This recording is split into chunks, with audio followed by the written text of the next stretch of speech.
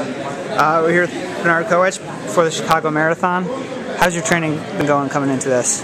My training has been going on well. So far, I have no any problem. I think I'm ready for Sunday.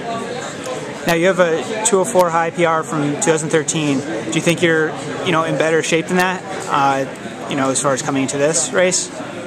Okay.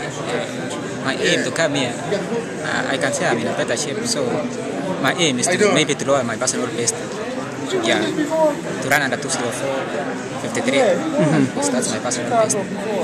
Do you think now, obviously, the top two guys everyone's talking about are Bekele and Kipchoge coming in. Do you think, when the race starts, do you plan on going with them, whatever pace they go, or try to go for the win, or are you going to have your own pace and your own plan? No, after the race, after the start of the race, I think I'll try to stay with the big group, the first group. Then we'll see later the outcome. Yeah.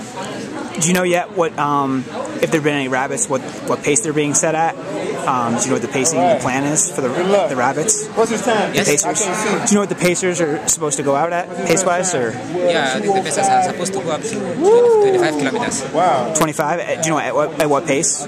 What time? Yet to know the pace, but I think it's like maybe like 61:45, 61:50. Okay. Like that. Okay. With the fast stuff.